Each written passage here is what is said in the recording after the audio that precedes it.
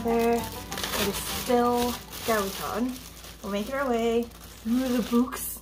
I have finished so far this month only 2 of the books I want to get on my list, which is annoying because I have loads of them that I want to get through and I have not been making the kind of progress I wanted. However, I just have to live with that. At the minute, I'm working through Hello Friend, We Missed You by Richard Owen Roberts. I'm halfway through it, or more than halfway, roughly, I guess. And it is good. I am fully enjoying it. It's like about this like awkward guy who's from Anglesey, like an island off Wales, like Welsh island. And he lives, I think, in London or something like that. Like he does film writing or screenwriting, like some sort of creative thing. But it's not really going to plan. Like Jack Black has like a 2-year option out on one of their projects, but he's like sitting on it, you know, it's like stalled. He's like not in a good place, and his dad is dying, but he doesn't have like a very good relationship with his dad. So he goes back to Anglesey to like look after him, but not very well. And he meets the dad's carer, who's about his age, and she's a woman. And she's a bit wild, like a bit of like a wild soul, and does like random stuff. And he's like, he's less like this, do you know what I mean? And he's like really awkward, and he keeps having really awkward like conversations with her and interactions with her, but he's obviously like falling in love with her, do you know what I mean? And the situation is just really awkward but amazing, and I'm fully enjoying it. Like I'm feeling a bit seen with the awkwardness, to be honest, but it's definitely the best DEWITHON book I've read so far. Okay, I have to go to the office now.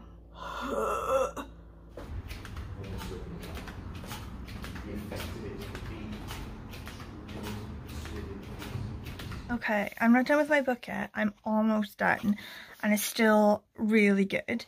But while I was at work procrastinating, as you do, I watched this video about it by Gunpowder Fiction and Plot, and it was only a month ago that they posted this one, like a review of this book, or like a little teaser of it.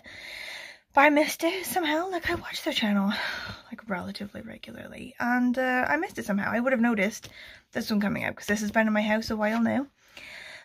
But their review of it was so good. Like it captured it perfectly, like way better than I'll be able to capture it when I'm done with it.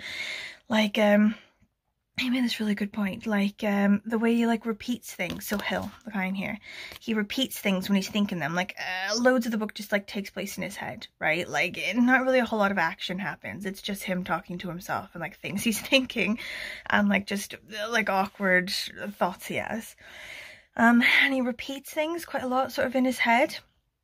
And he was saying in Gunpowder Fiction and Plot, this like review, how that's how he thinks in his own head, and like that's true, that's how I think as well. Like I think it like captures like internal monologue quite well, you know.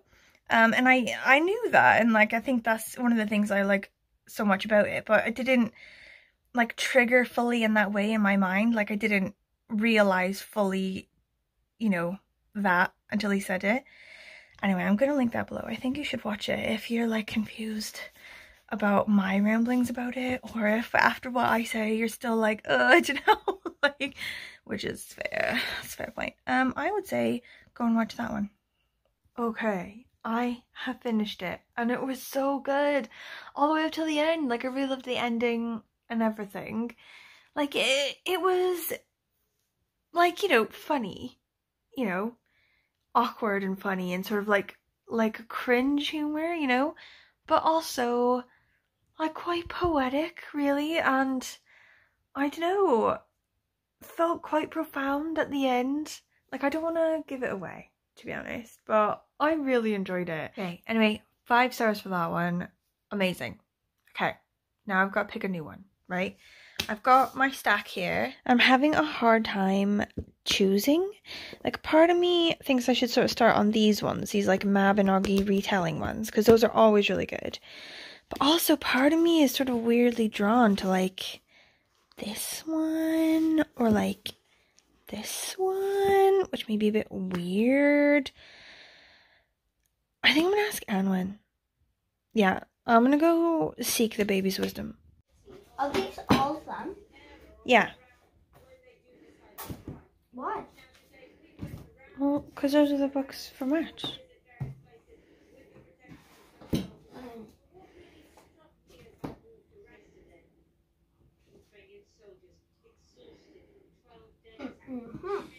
that one?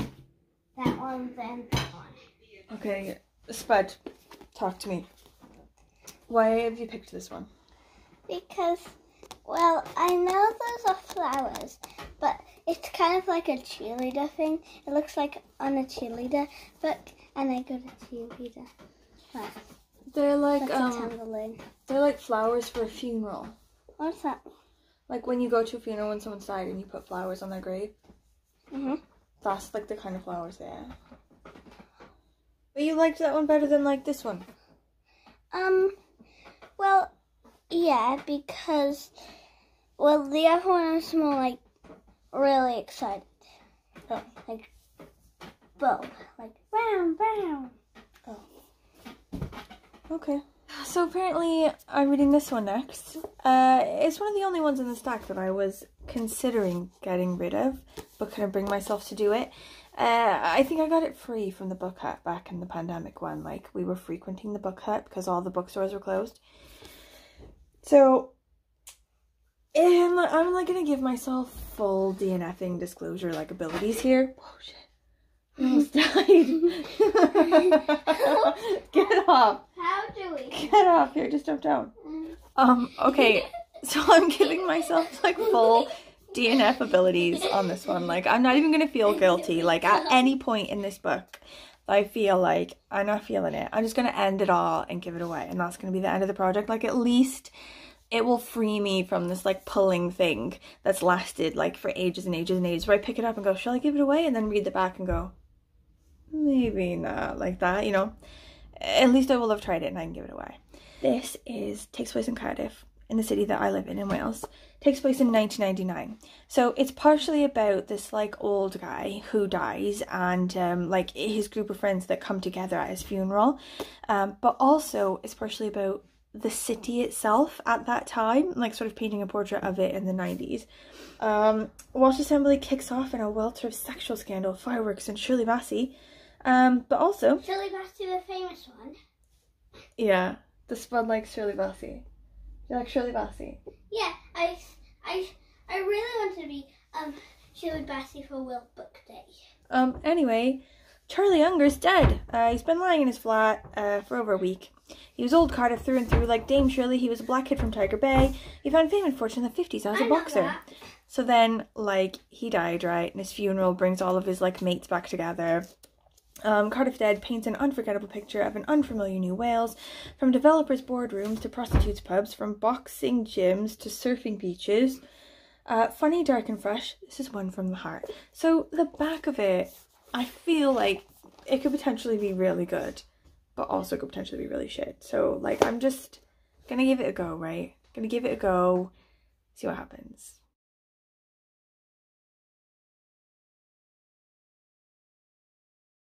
I just went to like a parent-teacher conference at Spud's school, and it's the first like in-person parent-teacher conference we've had since the pandemic kicked off. It's been ages.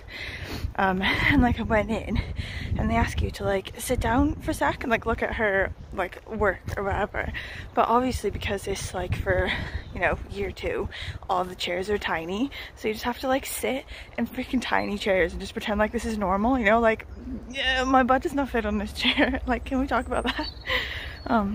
Anyway, like, basically teachers, like, there's 2 of them. There's like a helper teacher and her normal teacher, and they're really nice and funny, and like they said that Alma's like a joy because she loves the school and she loves everyone there, and she's like the only kid, he said, she's like the only kid in the whole of the class that doesn't have beef with anyone. Like, he doesn't have to worry about sticking her literally with anyone, like a group to work with, because she doesn't have to worry like, oh, she doesn't go with that person or they're gonna fight, or she doesn't get on with that person. Like, she's just like the buffer person he can stick anywhere because she just loves everybody. Like, she's still dog shit at math though, so that's the thing. Like, he was like, oh, her reading's so good, and I was like, I know. And he's like, her math though, like, I can't even blame baby girl for that. Like, she was not born to be good at math. Like, neither of her parents are good at math. It's just how it was meant to be. Also, just randomly, can we talk about the name Zella? How amazing is the name Zella? Like, I almost want to have another child just so I can name her Zella. Also, randomly, I pass by this twice a day, and every time I pass it, it gives me like a jolt of anxiety. Like, I know that's its point. It's there to give us anxiety, but I wish it wasn't there. Oh my god. House prices are out of control. This is ridiculous. Holy shit, look at this one. Holy shit.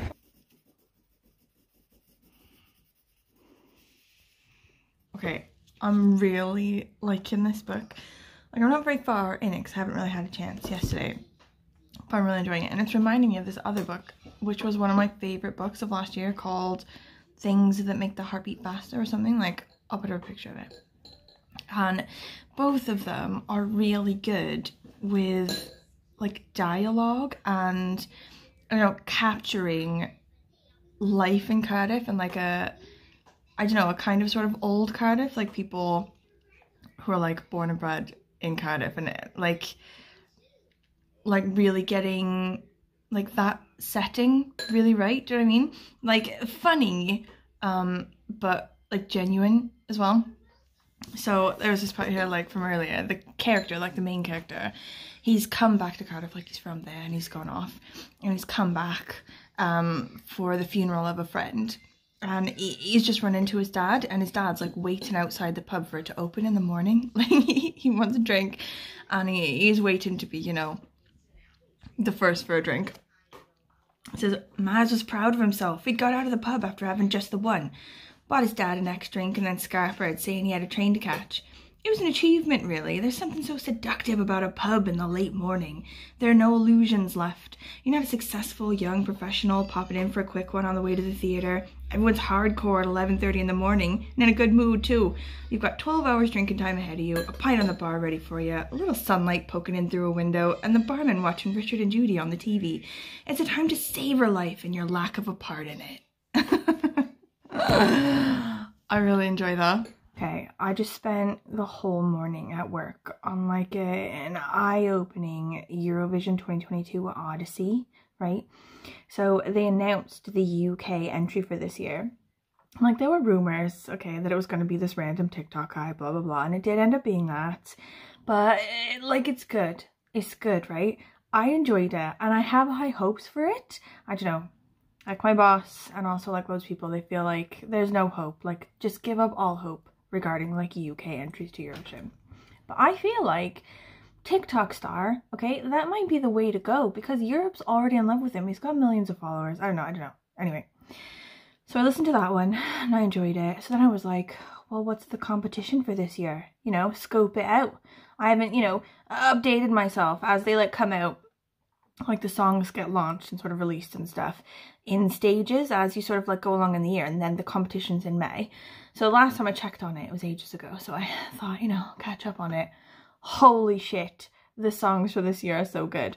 So there's like a weird Moldovan one where like the song itself is like a Balkans turbo folk, which I appreciate. Okay, I love a bit of Balkans turbo folk me with like the violin.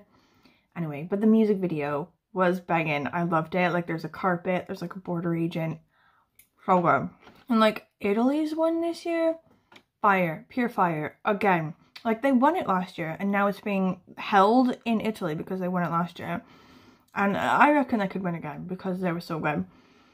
Also, Estonia was giving me hardcore old school cattle drive vibes. Like an old school Western movie like John Wayne, like bow-legged on a horse, like that kind of vibe. And I fully appreciated it. Like, I deserved that for today. There was like this super weird one. Like, Eurovision, there's always about half of them super fucking weird, right? And I wasn't sure, like I was listening to it, like it's Serbia, you know, so it's in like Serbo-Croat, like she's not speaking English. And she was like, Meghan Markle, Meghan Markle. And I was like, am I losing my fucking mind? Or is she just saying Meghan Markle over and over again? And I googled it, and yeah, like like an article came up that said like Meghan Markle's hair treatment, like subject of bizarre Eurovision song. The song's just basically about Meghan Markle's hair. Oh god. And also there's one Albania. So the song itself, you know, it's a bit forgettable. Like, it's not good, it's not bad, like, whatever. But the music video was horrifying. It was absolutely terrifying. It's like this Dracula, demon, witch, like mystic reincarnation weirdness that I'm pretty sure will give me nightmares. I feel like I have PTSD from accidentally watching all of that. Anyway, Eurovision. Like, I feel like my mind is messed up for today. Like, I can't focus properly on things because I've like stunted it this morning with just too much Eurovision all at once.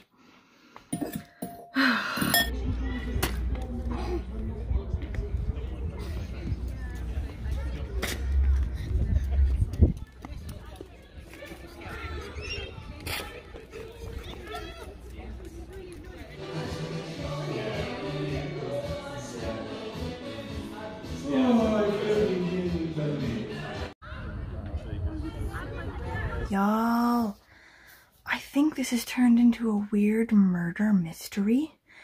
Was not expecting that. I thought it was going to be like, you know, about, I don't know, like character driven, not plot driven, you know, with like learning about a bunch of people sort of coming together and who they used to be, you know, and like in their city.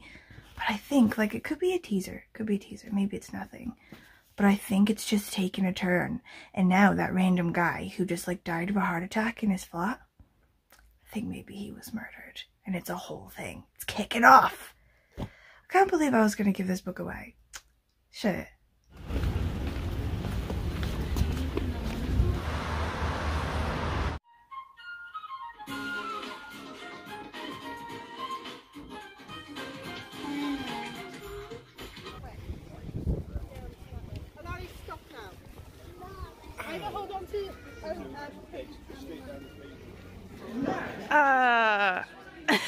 Okay, come on. Okay, which pastry's yours? This one's mine because it's heavier. Okay, that one's for Daddy, is it? Yeah, because it's light and this is heavy. We also got a cactus, do we? Yeah. Is he in there? He's like a little bobbly dude in there. What should we name him? Bubble. Okay. Yeah, well, it's only going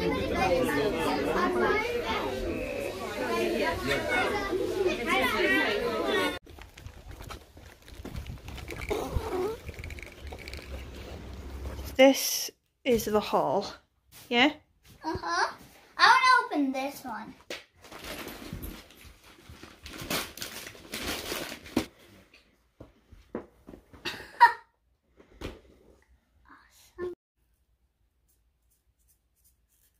Okay, I finished it! Cardiff Dead by John Williams, right? I think I might read more of this guy's books. Like, I know that he's done at least one other one, the one that's on here. 5 pubs, 2 bars, and a nightclub. But I think he's done other ones as well. I think he's quite a prolific author, this guy. And I might read some more stuff because I fully enjoyed that. Like, can we just talk about how you can't judge a book by its cover and why that's a cliche? I almost binned this book. And in the end, a full 5 stars, most definitely. Like, I love books. I think it's just time to admit to myself that for some reason, I love the crap out of fiction books set in Cardiff, written by Cardiff authors, where it's a bit humorous, like sort of dark humor, sort of gritty, like not too gritty, but like a bit dark, you know, and where dialogue plays a huge part. Like the information that you get about the characters isn't in their head. It's not like backstory, stuff like that. It's, you know, conversations that the characters have with each other, you know, and like the dialogue's really, I don't know, like a bit gritty as well. And like, anyway, I fully appreciated that. And it did end up being like a bit of a murder mystery, not like really intense.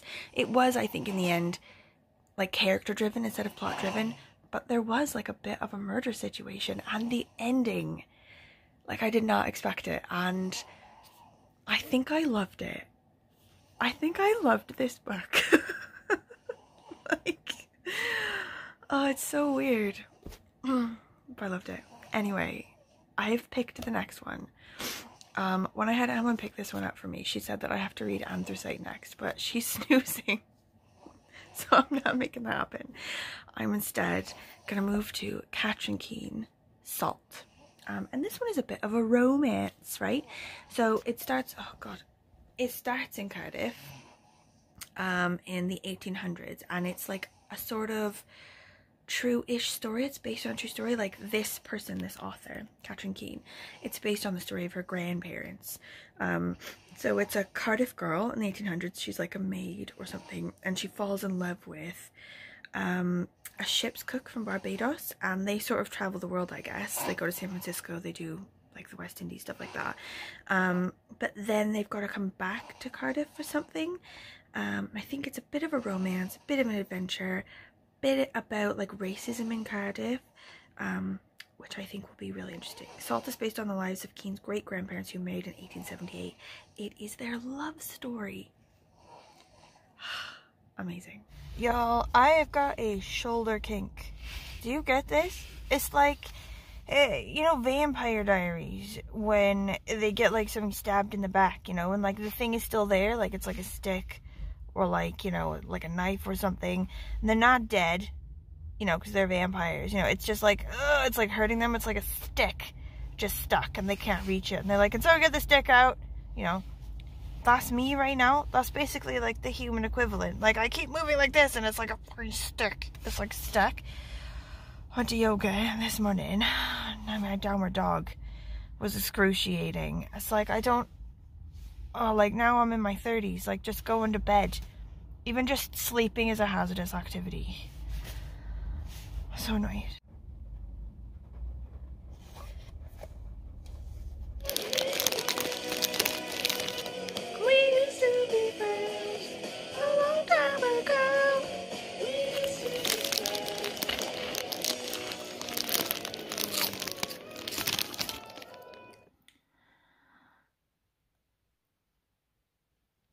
Okay, this book. Okay. I have thoughts about this book. And they're maybe not good thoughts. Not positive thoughts. Okay, like part of me wants to have a rant just like about it. But also, you know, I'm only like 44 pages into a book that's like 200 pages long. So, you know, I need to read a bit more, I think, before I let myself rant. Also, we're coming to the end of this vlog, aren't we? Like, it's the end of the week. You know, I don't want to end on a rant, okay? Particularly if it's premature, if it's a premature rant. Like, maybe the situation will change as I get further into the book. So I'm just gonna leave it here. You know, leave it on a hopeful note. You know, like maybe this book, you know, will be different as I get into it. And just leave it there. Okay, that's the end. That's the end of the week. It's the end of the vlog. If you have any questions, you know, thanks for watching, by the way. If you have any comments for me, or anything, please let me know. And I will see you next week. So like, I feel like I'm in like a really weird headspace thinking about this book right now. It's like I'm not like able to have other concrete thoughts because it's like taken over like the front part of the mind function. Anyway, thank you for watching. If you want to ask me anything, talk to me about anything, what are you reading? What is your life like? Let me in. Okay, and I will see you next week. Okay, bye.